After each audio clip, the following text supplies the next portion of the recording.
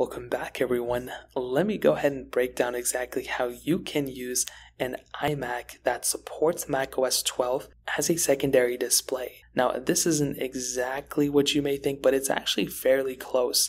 Now, what this is a new feature within macOS Monterey, macOS 12, which is universal control. Now, what this allows you to do is essentially use two different iPads, two different Macs, two different whatever, as almost one cohesive device.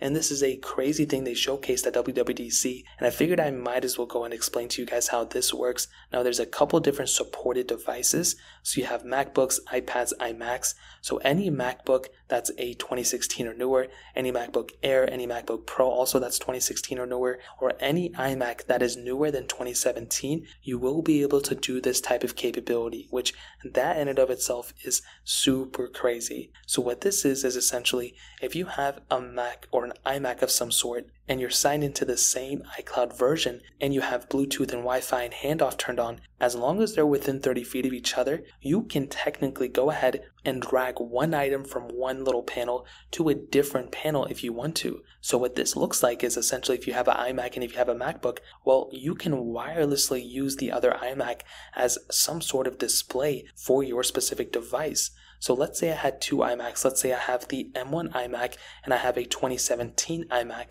Well, I'm probably going to use the M1 iMac as my main device. So as long as they're on macOS 12 and I have universal control on and I have Bluetooth, Wi-Fi, and handoff enabled, as long as those two devices are side by side, they will automatically detect one another, and you can drag and drop files from one iMac to the other. You can do all sorts of stuff. You can edit things on one iMac, bring it over to the other, watch videos on one, drag that video to the other one, like two cohesive machines, but they work hand in hand. And this is one of the craziest things. So this is a step closer to us actually using our iMacs, our MacBooks as secondary devices.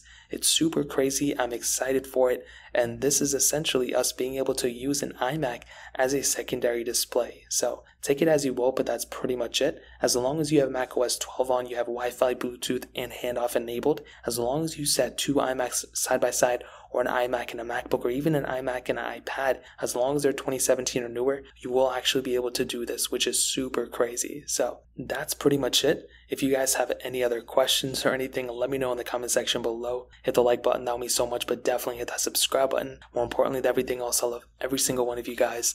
Hopefully I'll catch you guys in the next video. Peace out till then.